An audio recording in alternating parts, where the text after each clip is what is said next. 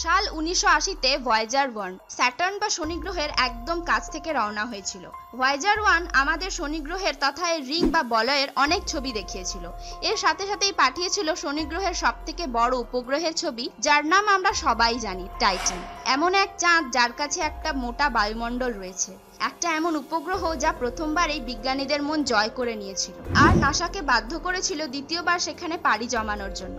কিন্তু এটা কোনো সহজ মিশন ছিল না, আর এজন্যই নাসা তথা ইউরোপিয়ান স্পেস এজেন্সি অর্থাৎ এসা এবং এএসআই মানে ইটালিয়ান স্পেস এজেন্সি একসাথে মিলে শনি গ্রহে যাওয়ার মিশন প্ল্যান করেছিল। এটা এমন একটা মিশন হতে যাচ্ছিল যেখানে প্রথমবার আমরা স্যাটার্ন বা শনি গ্রহকে পরিক্রমা করতে যাচ্ছিলাম। এই মিশনে আমরা শনি গ্রহকে অনেক কাছ থেকে অবজার্ভ করেছি, আর সবথেকে বড় ব্যাপার হলো এই প্রথমবার আমরা সৌরমণ্ডলের অন্য গ্রহের চাঁদে ল্যান্ড করতে যাচ্ছিলাম। এর আগেও আমরা অন্য গ্রহের সারফেসে ল্যান্ড করেছি, এজন্য আমাদের কাছে এটা এতটা কঠিন ছিল না, কিন্তু এটা আমাদের কাছে অনেক বড় একটা অ্যাচিভমেন্ট, যেহেতু প্রথমবার আমরা অন্য কোনো গ্রহের উপগ্রহে অর্থাৎ চাঁদে ল্যান্ড করতে যাচ্ছি। এমন এক চাঁদ যার মধ্যে অনেক কিছু থাকার সম্ভাবনা লুকিয়েছিল।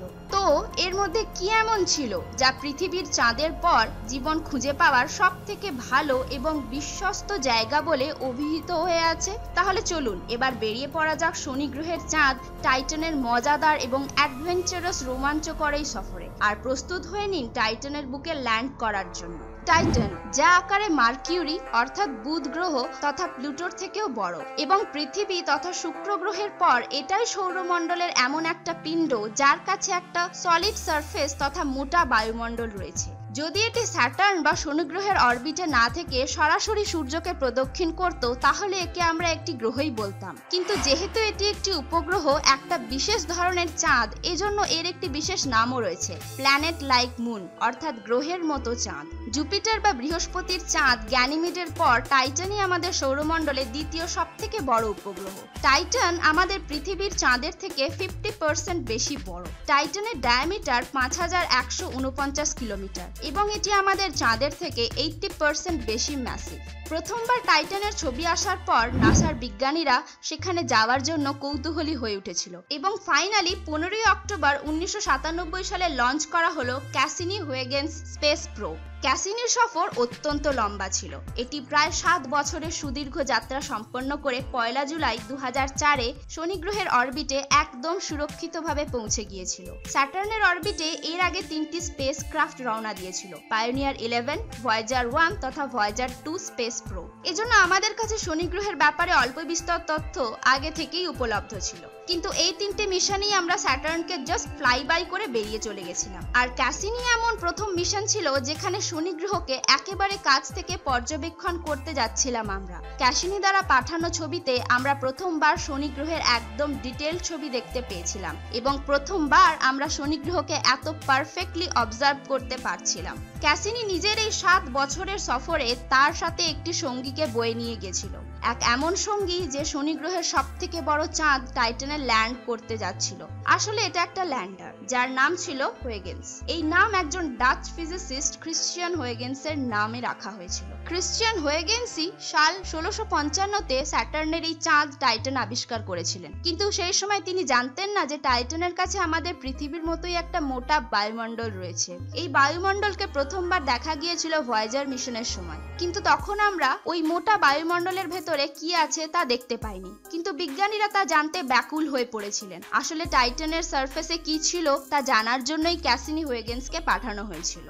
ক্যাসিনি নাসা দ্বারা বানানো একটি রোবোটিক স্পেস প্রোব ছিল এবং এতে লাগানো ল্যান্ডার হুইগেন্সকে বানিয়েছিল ইউরোপিয়ান স্পেস এজেন্সি অর্থাৎ এসা। সাল 2004-এর শেষে ক্যাসিনি-হুইগেন্সে টাইটানের অরবিটে পৌঁছে গিয়েছিল এবং ফাইনালি 24 ডিসেম্বর 2004-এ ক্যাসিনি থেকে হুইগেন্সকে আলাদা করে দেওয়া হলো। তারপর হুইগেন্স বেরিয়ে পড়ল নিজের মিশনে।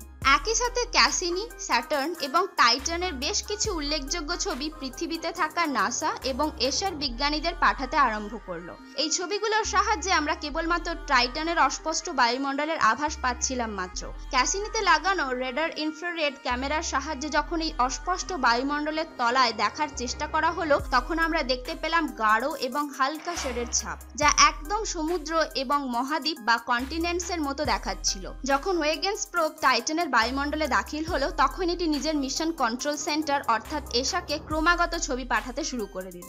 টাইটানের ঘনত্ব কম হওয়ার জন্য এর গ্র্যাভিটিও অনেক কম, যার ফলে এর বায়ুমণ্ডলে অনেক উঁচু পর্যন্ত বিস্তৃত ছিল। টাইটানের বায়ুমণ্ডলের সারফেসে প্রায় 975 কিলোমিটার অবধি ছড়িয়েছিল। হুইগেন্স প্রোবটি টাইটানের অ্যাটমসফিয়ারের মধ্যে প্রায় 6 কিলোমিটার প্রতি সেকেন্ড গতিবেগে প্রবেশ করলো। শুরুর দিকে প্রায় 500 কিলোমিটার অবধি অস্পষ্ট ধোঁয়ার মতো বায়ুমণ্ডল দেখা যাচ্ছিল। এরপর হুইগেন্সের প্যারাসুট খুললে গতিবেগ ক্রমশ কমে আসতে থাকে এবং যত নিচে নামতে থাকে আরো স্পষ্ট দৃশ্য ধরা পড়তে থাকে ক্যামেরায় এবং আমরা দেখতে পাই ছোট ছোট পর্বত। তারপর দেখতে পাওয়া গেল নদীর মতো প্যাটার্ন, ঠিক যেমনটা আমরা আমাদের পৃথিবীতে দেখতে পাই।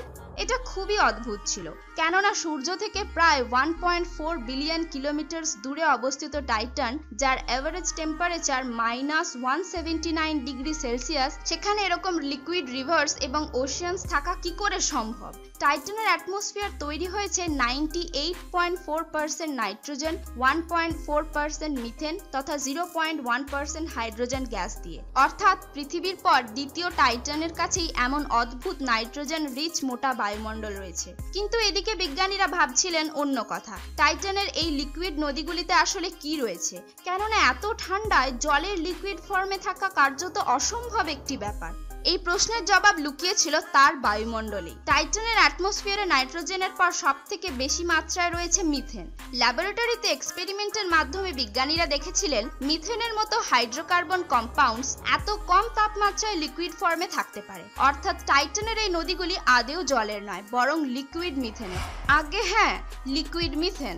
এখনো অবধি টাইটানই আমাদের দেখা এমন এক জায়গা যা দেখতে আমাদের পৃথিবীর মতো, যেখানে পাহাড় আছে, নদী আছে, সমুদ্র আছে, এমনকি মরুভূমিও রয়েছে। কিন্তু এত সব থাকার পরও এটি আমাদের পৃথিবীর থেকে সম্পূর্ণ আলাদা, পুরোপুরি আলাদা একটা দুনিয়া। কারণ এগুলির কেমিক্যাল কম্পোজিশন একেবারেই ডিফারেন্ট। টাইটানের জমি হাইড্রোকার্বন তথা জলের বরফ দিয়ে তৈরি, মানে টাইটানের এই মরুভূমি, পাহাড়, পর্বত সবই বরফ নির্মিত। -179 ডিগ্রি সেলসিয়াস তাপমাত্রায় জল সলিড পাথরের মতো এবং মিথেন লিকুইড ওয়াটারের মতো বিহেভ করে। যখন 14 জানুয়ারি 2005-এ হুইগেন্স টাইটানের সারফেসে ল্যান্ড করলো, তখন এটি কিছু সেকেন্ডের জন্য এই ছবিটি পৃথিবীতে পাঠাচ্ছিল। আর আপনি কি জানেন, মার্স বা মঙ্গলের পর এটাই সব থেকে দূরের জায়গা যার সারফেসে মানুষের তৈরি কোনো অবজেক্ট সাকসেসফুলি ল্যান্ড করতে পেরেছে। এটা গোটা মানবজাতির কাছে একটা বিশাল অ্যাচিভমেন্ট। টাইটানের এই রহস্যময় অদ্ভুত দুনিয়ায় বৃষ্টিও হয়, তাও আবার লিকুইড মিথেনের। টাইটানের এক এমন দুনিয়া যা নিজেই একটা স্বতন্ত্র জগৎ রচনা করে রেখেছে। টাইটানের এই মিথেনের নদী মানব সভ্যতার যাবতীয় ইন্ধন বা জ্বালানির চাহিদা নিমেষে মিটিয়ে ফেলতে পারে। নাসার বায়োফিজিসিস্টরা মনে করেন টাইটানের এই মিথেনিক নদীতে অন্য কোনো রকমের জীবন নিশ্চয়ই বিকশিত হচ্ছে, যার গঠন আমাদের জানা প্রাণের ডেফিনেশন থেকে সম্পূর্ণ আলাদা। আগে হ্যাঁ, হতে পারে টাইটানের এই নদীগুলোতে কোনো বিশেষ ধরনের আদিম ব্যাকটেরিয়া জন্মাচ্ছে, ওখানকার অ্যাটমসফিয়ারে তারা আরামসে বেঁচে থাকতে পারবে। কেননা টাইটান এমন একটি জায়গা যেখানে অর্গানিক কম্পাউন্ডসের ভান্ডার রয়েছে, তাই এখানে জীবনের সম্ভাবনা 110%। খালি পার্থক্য এটাই, এখানে জন্মানো জীব আমাদের কাছে সম্পূর্ণ এলিয়েন হবে, একটা আলাদা পরিবেশের প্রজাতি যা আমাদের পৃথিবীর জীবনের থেকে পুরোপুরি ভিন্ন। ক্যাসিনির সাহায্যে আমরা টাইটানের নর্থ পোলের অনেকটা অংশের ম্যাপিং করতে সক্ষম হয়েছি। ক্যাসিনি টাইটানের থার্মোস্ফিয়ারে অরবিট করছিল, যা সারফেসের 800 কিলোমিটার থেকে শুরু করে 1200 কিলোমিটার পর্যন্ত বিস্তৃত। ক্যাসিনি টাইটানের সারফেসের প্রায় 4 জিবি ডেটা কালেক্ট করে পৃথিবীতে ট্রান্সমিট করছিল, কিন্তু টাইটান আমাদের থেকে এতটাই দূরে ছিল যে ক্যাসিনি যা কিছু দেখছিল তা পৃথিবীতে আসতে প্রায় 1 ঘন্টা লেগে যাচ্ছিল। টাইটানের এই অদ্ভুত দুনিয়া দেখার জন্য আমাদের দীর্ঘ 7 বছরের তপস্যা করতে হয়েছে এবং শেষমেশ এই তপস্যার ফল আমরা হাতে নাতে পেয়েছি। কিন্তু এখনো ক্যাসিনির এই যাত্রা পূরণ হয়নি, অর্থাৎ শনি গ্রহের ভেতরে দাখিল হওয়া এখনো বাকি এবং এর রহস্যময় রিং বা বলয়ের ব্যাপারে আমাদের জানা জরুরি। সেই এপিসোডটি যদি আপনি মিস করে গিয়ে থাকেন তাহলে অবশ্যই উপরের আই বাটনে ক্লিক করে দেখে নিন।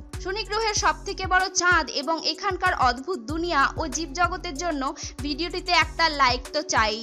যদি ভিডিওটি আপনার ভালো লেগে থাকে তাহলে লাইক করার পাশাপাশি আপনার সমস্ত বন্ধু বান্ধব এবং পরিবারের সদস্যদের সাথে ভিডিওটি অবশ্যই শেয়ার করে ফেলুন, যাতে তারাও মানব জাতির এই সাফল্য নিজের চোখে উপভোগ করতে পারে। আর আপনি যদি সায়েন্স এন্ড ফিকশন বাংলা চ্যানেলে নতুন হাজির হয়ে থাকেন তাহলে অবশ্যই সাবস্ক্রাইব করুন এবং পাশে থাকা বেল আইকনটি প্রেস করে দিন। তাহলে দেখা হবে বন্ধুরা পরবর্তী মজাদার এবং ইন্টারেস্টিং আরো একটি এপিসোডে। ততক্ষণের জন্য গুড বাই। দেখতে থাকুন science and fiction Bangla YouTube channel.